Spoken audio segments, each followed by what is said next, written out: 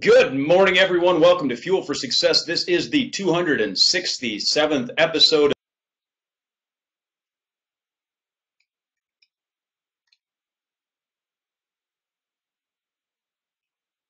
Hey, I don't know. Did Mike cut out, guys?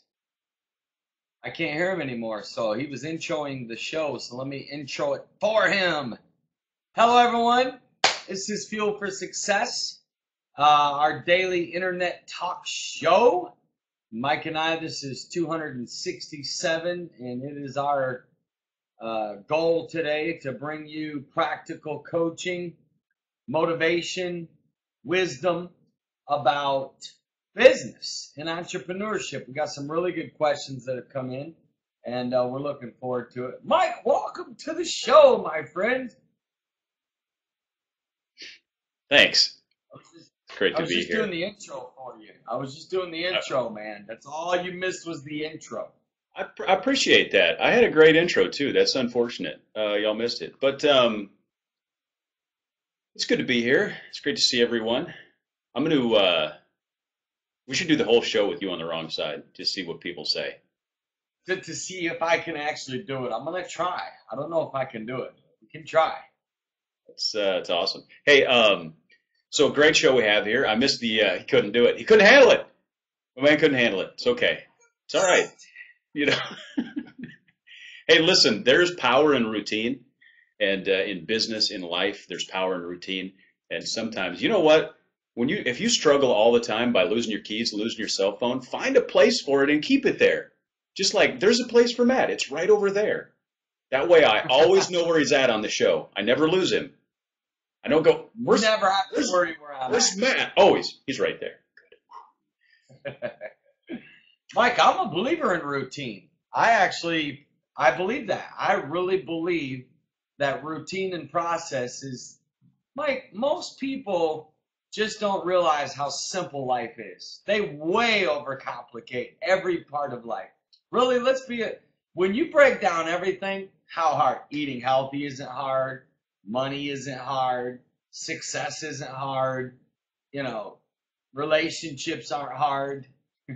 We make it hard by overcomplicating it and not following principles. Principles to me, Mike, are the keys to success, my friend. Because if we follow the right principles, it's kind of like the law of gravity. No matter what, I don't care if you're in Japan, the law of gravity works, or if you're in California or Canada or Florida. So there are business laws, there are health laws, there are laws of relationships that work every single time. Anyways, that's just True. my thought of the day. A little motivation, my It's friends. good. Um, and you're absolutely right. And following principle, you know what? It's I would say it's not complicated. Sometimes it can be hard, but it's not complicated, right? Like managing money and relationships is simple, but it's sometimes work. Um, hey, so today we're going to be talking about business development entrepreneurship, which is one of our favorite topics because we are in a startup and not our first one, but definitely in complete hustle mode. And so this is our heartbeat right now. And so we've got a couple of questions that have come in, a couple of questions we're going to cover today about confidence and some other stuff. But I also want to remind everybody, if you're watching live, ask questions over there.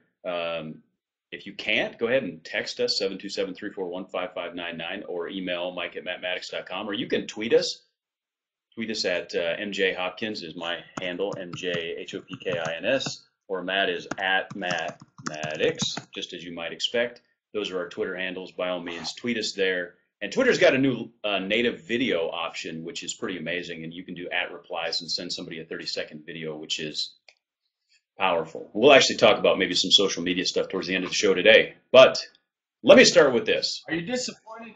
Are you disappointed and shocked that I'm not using Twitter video like I should be using it since it's come out? Um, I'm not shocked necessarily. I think it's something that we need to look at and evaluate the power of it. Of course, I'm always looking at it from a standpoint of, okay, how does this help us, accomplish the goals that we have? To me, social media is not fun. It's not entertainment, right? It's a communication platform. Uh, yeah, okay. I'm a little disappointed, Matt. Step it up. Yeah. Step it up. I was going to Step say it up, you're not son. shocked, not disappointed, you're not hurt. Well, you know what? Anyways, So well, let me actually jump to that because we've got a question since we're talking about it. okay. Well, I don't have a specific question, but there's a related question. And so in today's actually we do have a question. In today's extremely noisy, uh, uh, environment. So we've got all the different social media. If you look at your phone, right, and just for me, if I open it up, right on my homepage, there's all these social media icons. There's Twitter, Vine, Facebook, LinkedIn, Instagram, Snapchat, Meerkat, WhatsApp, Periscope, and just on and on. And all of those are social platforms. It's an extremely noisy environment, right? And so from a business standpoint, let me ask you this. What are some ways to engage an audience in such a noisy environment? What are your thoughts? Mike, I got to tell you right now, I'm just going to tell you that you have to be strategic to capture people's attention today. And you have to understand, I mean, Mike, and in fact, we'll probably go here as far as the power of hashtags, using them properly, what to say in a tweet or a Facebook post, when to post, this, that, and the other. Because obviously people assume that just because you have 5,000 friends that all 5,000 see your posts, and that's not even close to being true. How to capture people's attention, Mike? In my opinion, my humble little opinion, there's 3 ways. Number 1, you have to be willing to come across extremely annoying. You have to get on people's nerves.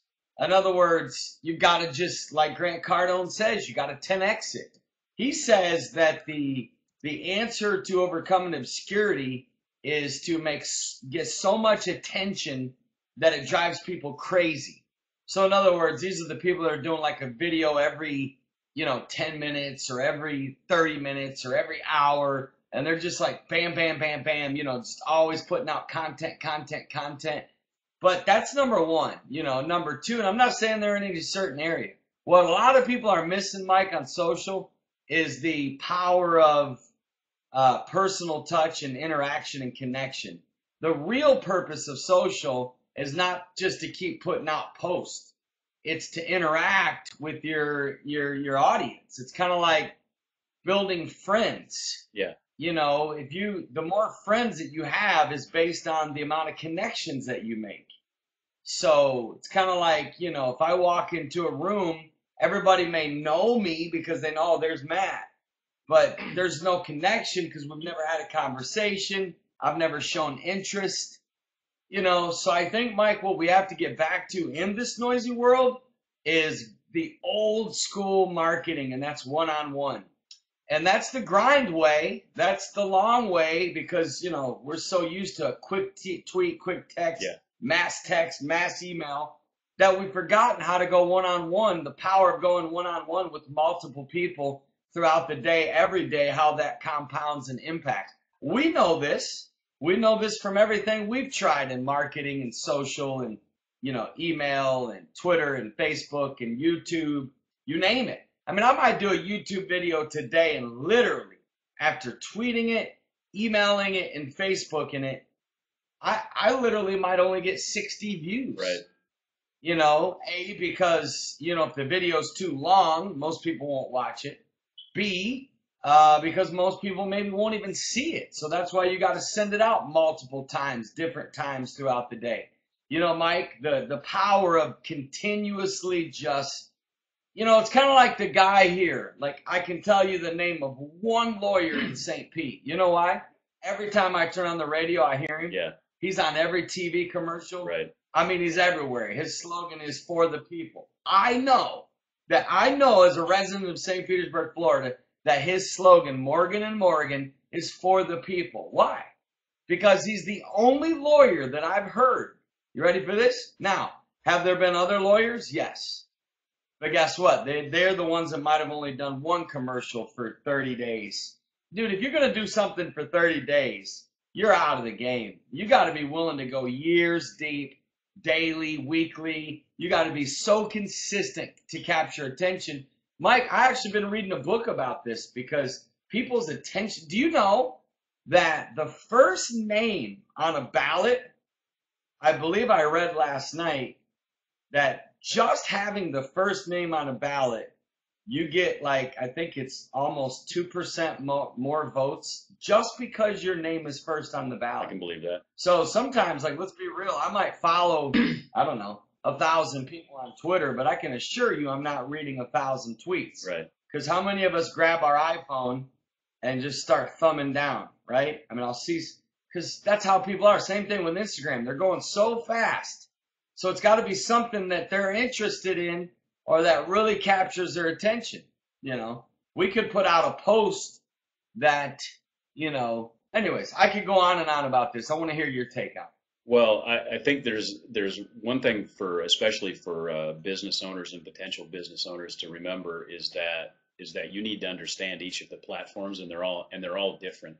And I listed off a bunch of them that I have on my phone, for example, that we use, and the Facebook is a very powerful platform, especially when it comes to advertising. If you're willing to spend money on Facebook, it's extremely targeted, extremely focused, and you can narrow your target down.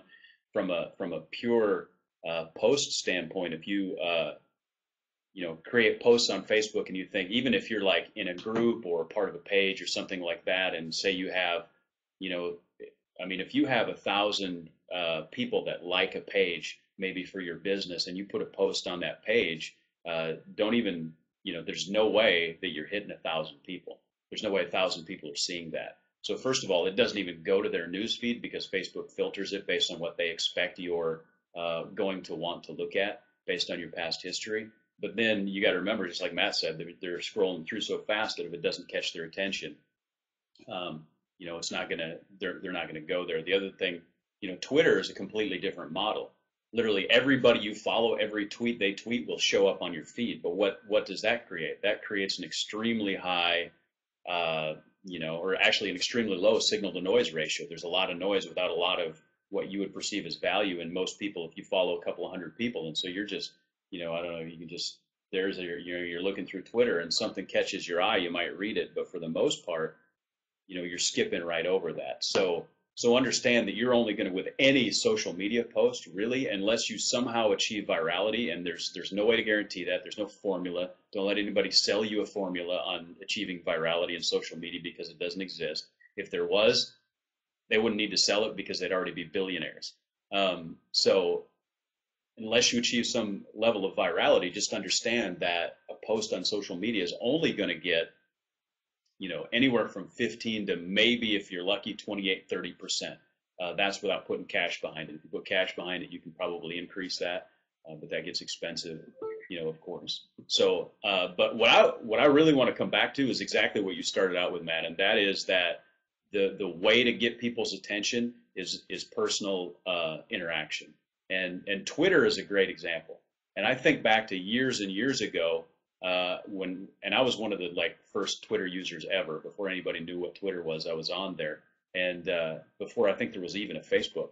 And I remember being really frustrated with my Comcast internet service at my house, and I tweeted it, and I just used the word Comcast, and immediately one of their customer service, this is 6 years ago, one of the customer service representatives tweeted me back, hey, what's up? What can I help you with? And over Twitter, back and forth, he resolved the issue in 30 minutes, which blew me away, and it awakened me to the power of Twitter, because in Twitter you can literally start a conversation with anybody, and it's all about the conversation.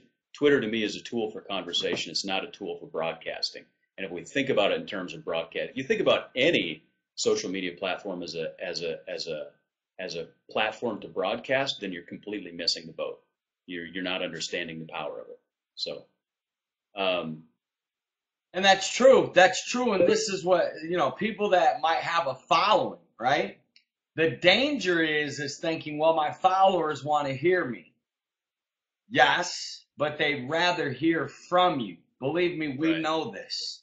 They want to hear us, but they'd rather hear from us. This is why we love the platform of Spreecast, and thank you, Spreecast, because of the live chat feature. We literally are interacting with people right now.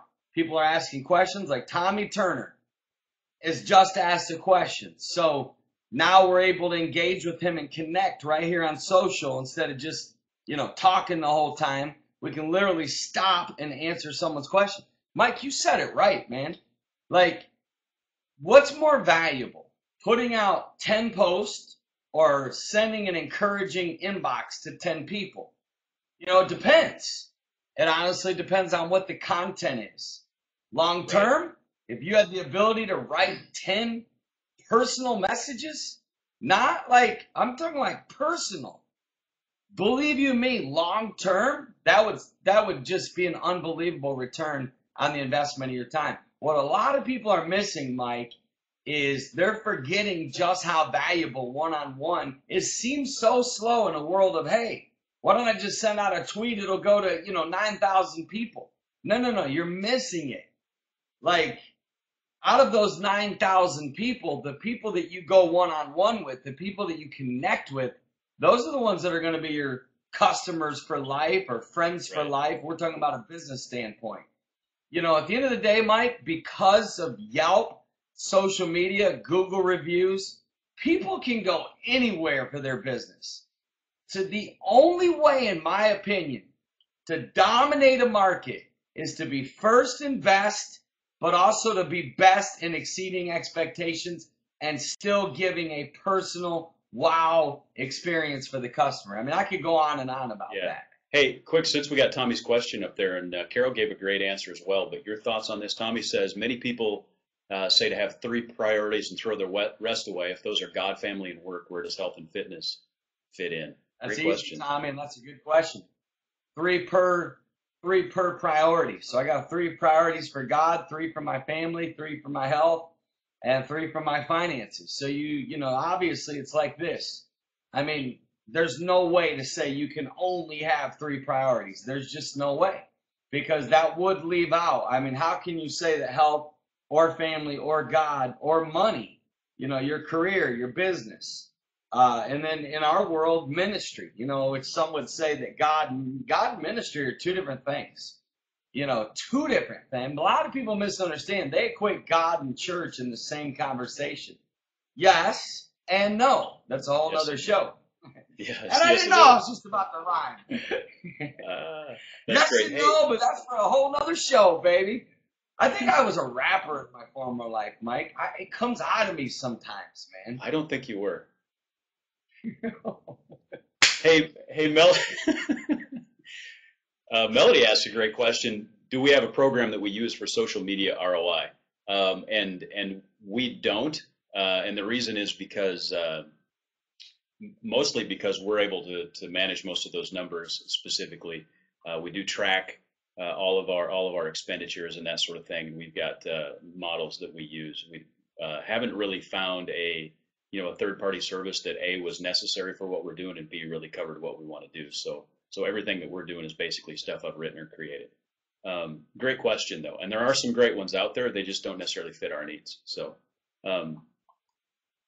let me ask you this, because we've been talking about social and been talking about tech and how it relates to business and finance. And I'm just going to ask you to prognosticate just a little bit here. What do you think what do you think is going to be the next big thing, or what's the next big thing when it comes to tech and social and that whole realm? Well, it's amazing to me how Facebook has stayed on the scene for so long, even with Instagram, Snapchat, all these other social, Twitter. Think about it. Basically, Facebook made MySpace irrelevant, sunk MySpace. But, dude, I really don't know. What's that? MySpace had it coming. What a train wreck that was. Dare you ever say this, because as soon as you do, something does. I just don't see anybody sinking Facebook for a while, just because I think that my boy Zuckerberg is a genius. And I think he stays, pretty relevant. Even him buying Instagram, I thought was a smart move. What do I see coming? I still think there's a lot more in the world of texting. There was a big there was a big wave of email marketing. As far as from a business standpoint, I don't think, you ready for this? You ready for this? Not one place of business that I've gone to in the last year has any staff member sent me a personal text, not a marketing text, but a personal text. And I know, at the end of the day, Mike, that as soon as somebody creates, which we might have something, but as soon as somebody creates something, obviously that only lasts a couple of years, just like emails. I mean, email marketing is, do it, but don't bank on it, because email marketing really, it's just a small piece now instead of it used to be a massive piece, in my opinion. What I see coming next, Mike, personally, is I think there's going to be something extremely relevant for businesses to be able to connect with customers through text and not just an app or not just an email. That's my thought. What about you?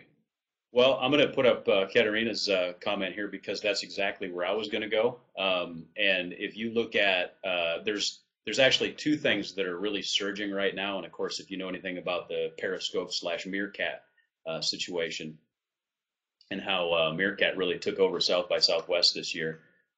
First of all, the live streaming from a mobile, which is something that we actually experimented with a couple of years ago, and it just the technology really didn't support it. But with the almost everywhere you go having high speed broadband 4G LTE type service makes it a little bit more realistic.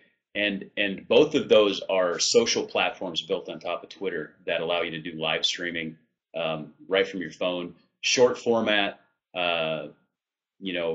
Almost it's similar to this, similar to Spreecast, which is of course a social media platform that we're using to create the show, but more personal, on a more personal level. Like for example, I follow Charlie Daniels on Twitter. So, and you should, because he's awesome. And, but he like, I see on Meerkat, he's like, oh, I'm, playing this thing in Nashville. So I just, boom, 30 seconds later, I'm watching him play a live gig at this award ceremony in Nashville, for a minute and a half, and then it's over. Walk backstage with him. It's extremely powerful, extremely cool. And it gives, almost direct access to that individual when they're doing video streaming. I think that's one thing to watch. And the other thing is, just like Katerina said, Snapchat, WhatsApp, Voxer, the one-to-one messaging is a huge space that's just beginning to blossom. And of course, we're in a lot of ways leveraging that as well with some of our business plans and some of the products that we've developed and are developing, because we believe that that's going to be a massive influx into the tech and social space. So watch Snapchat. It's not just kids snapping each other and sexting. That's not Snapchat. It's actually a powerful platform. People are just learning how to monetize it, but my deal is this, my friend, is okay, obviously we're in the health and fitness industry, right? I am shocked. When I say shocked, I'm shocked that gyms, and they're not surviving. I'm shocked they've survived as long as they could with the absence of personal touch and the absence of follow-up. Like, it feels like sometimes as long as they get their money, the only time you would ever hear from a gym is if maybe your payment was declined. That's sad. Like, there's got to be a way to say, hey, Mike, in the month of March, you made it in 15 times this month. Awesome job. How are you enjoying? Is there anything where's that?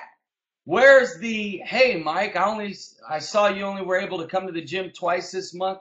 Is there anything I can help you with at all? Like, that's what makes My Health 90. I know this. There's nothing on planet Earth like My Health 90. Nothing. The fact that we can scale human interaction with people in their most struggle, food, the discipline to try to work out. 1% of humans have the willpower to exercise and eat healthy on a regular basis. So the fact that gyms, personal trainers, maybe they give out their cell phone number. Maybe they interact with their clients one-on-one. I guarantee you they don't. Most of them don't. Right, I could ask right now, how many of you ever had a gym. You ready for this? I'll even go deeper. What about churches? Churches are failing today because they're not using technology. Oh, they might have, okay, great. You put the songs up on the screen and you feel like you're advanced. Or you might have a website. What good is a website if you don't have the power of personal touch moving in your church or business? What good is all the technology if you're not using it to rip your heart open and say, we care about you? Mike, you know what one thing people want? One thing. I don't care where they go. They want one thing. They want to know that you care. I've studied it. 68% of people that take their business elsewhere did it because they felt an attitude of indifference. The amount of indifference that's among businesses is shocking. I'm shocked. I think it's a level of just pure, from a business person, I'm kind of glad there's so much average out there because it's so easy to get to the top. I'm like, great. You guys keep being average and stay broke. We're going to the top, my friends, because you're making it easy on us. Because, Mike, really stop and think about the amount of people that don't know their customers and don't reach out to them. And it's not Mike, follow-up is where the game is. And most businesses don't have a clue about follow-up. And it's not a postcard from Marriott saying, that's typed out postcard that says, thanks for staying with us. Where's the human phone call? Hey, you stayed in our hotel this weekend? Just following up to see how it was. And it not a script. Really care about it. Really pay attention. Really listen to what they have to say. Mike, when businesses go to that next level, and you know why they don't? It requires such work to produce high-level customer service. It does. You know what Mike and I feel in My Health 90? We started a Facebook page, and it wasn't even part of our package. It really wasn't. It was kind of to be honest, it's a bonus feature. The amount of time that we put into that when it's not even what people are signing up for. It's a bonus. It's kind of like, it would be like, what I'm saying? But the amount of time that we put, because our minds are like, let's try to answer to every single question that comes in, or every, that's just, what that is? That's committing to stepping it up. Is that commitment? Oh my God, is it ever? I mean, it's like we could literally almost sit at our computers 8 hours a day and just answer questions. And some way, somehow, Mike, advisors would tell us that we're not getting an ROI on that. I have a different feeling. I believe we are. Long term, I believe we're creating customers for life and customer fanatics, in my opinion. It's true. And plus we're, scaling the technology. So there's opportunity there. Hey, let me just jump topics just a little bit. And for someone that's thinking about starting a business, here's an interesting question. How important is confidence to someone who's looking to start a business? My confidence would be the number one trait I would teach. If I had a way of teaching every child right now in the world, you know what the number one trait I would teach them is confidence. If I had a way of being involved in business curriculum for business schools, there would be an entire course on confidence. I believe confidence, to a business person, to an athlete, to a musician, to whatever, right? You know what I believe? To a salesman, to a manager, I believe confidence is as important as blood is to the human body. If there's no blood in the human body dies. Or maybe let's say the heart, okay? Confidence, you have confidence in the life of a business person, equal importance to the heart and the body. My confidence is the premier trait of success. Because can you succeed without confidence? Accidentally, yes. One in a million, maybe. But in my opinion, there has to be a level of confidence. Even if some of that confidence, you ready for this? I'm even going to go dark here. Even if some of that confidence has a mixture of borderline arrogance or insecurity, and all of that can mix into confidence sometimes. As somebody's trying to become confident, insecurities and arrogance can also come to the surface while confidence is coming up, right? I'm okay with it. I'm okay with it because that's what it's going to take. It's going to take confidence to start a business. Sorry about that. Just had a phone call.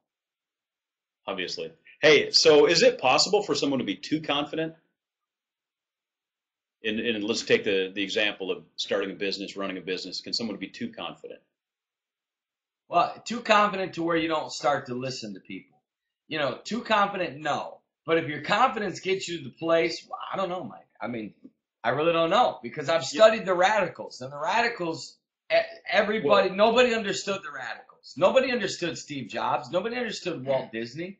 Nobody. Very few. Very few. yeah. So too confident depends on, like Donald Trump. Is he too confident? Maybe, but guess what, my friends? You ever seen Trump Tower in New York City? Show me your Trump Tower. So, Right. okay, you know what I'm saying? In other words, is he too confident? Yeah, but you know who's saying he's too confident? No offense, but the UPS driver. Who are you going to listen to? Ready for this? I mean, no offense. If you drive UPS, I promise you, I'm not knocking you. We need them. I'm just saying, like, I don't know. I would struggle to say someone is too confident, Well, because of what confidence produces such results yeah. that you ready for this? Confidence equals results. So if you're more confident, that's more results. Too arrogant, yes. Self-conceited, yes. All that's, yeah, you can be too much of that. I just don't know how you can get too much confidence as me. And we've talked about this in the past that ego can be the enemy of success, especially in business. And I think that kind of what you're saying is if you're confident, but you don't allow your ego to get in the way of the business decisions, then that's a good mix and a good balance. Well, can I say this? And you're 1,000,000,000% right. And Mike and I, that's one of our number one messages. To me, let's leave confidence as its own word. Right. Ego is its own word. Arrogance is its own word. Insecurity is its own word. Like, just because someone is confident doesn't mean they have ego. In fact, a confident person will listen. Yeah. A confident person doesn't have an ego. A confident person says, hey, I want to get better, so I'm willing to take correction. I'm willing to listen. I'm willing to say, okay, you know what? Like confidence is its own spirit. It's its own word. So let's let it be. And then say, okay, let's deal with ego. Let's deal with insecurity. Let's deal with arrogance. And then Pacey's word over here, cockiness. Yeah. And is a confident person humble? That's its own word too, because it depends. It's all perspective. Like, humility is its own trait. Confidence is its own trait. And each is displayed, like gentleness is displayed at different times as perseverance. So one can have a trait, but it might not come across gentle right now. When you're going at something with confidence, you might not come across long suffering or patient or even kind. To me, the trait has to come forward when the situation or demands it. Right. That's just could be. And confident doesn't necessarily equate to reckless either. And I think that some people would say that if you're too confident, you're going to make bad decisions. You're going to rush to judgment. And I'm like, reckless and confident are two separate things. I mean, you can be confident and careful, right? And be very sure of yourself, very sure that you're going to be able to make the right decision, be very sure that you can, do what's necessary to build the business, but still be careful, still keep your ego out of it, still listen to advisors, do all those sort of things. So, great stuff. Whoa, are we already 4 minutes late? I didn't realize that. Hey, Mike, do we have one last question or are we done for the day, my friend? That's all I got right now. That's it. Love all the interaction over here, Pacey. Thank you for the kind words about My Health 90. And it is true. Like, true of everyone that's ever signed up. They might have heard about the Facebook page, but it's not even in the guarantee. It's just something we decided to do to say, here's an extra feature and bonus that you really didn't pay for. You get what I'm saying? So what people are paying for is the training and the accountability and the coaching. And then we added the Facebook group page that, to me, Mike, you ask any of our My Health 90 people, now it's probably becoming their favorite. I will say this, Tommy, My Health 90, there are some gyms that are going to recognize what we're doing and that are going to tear us up in a good way, that are going to like be crawling to Mike and I saying, please help us.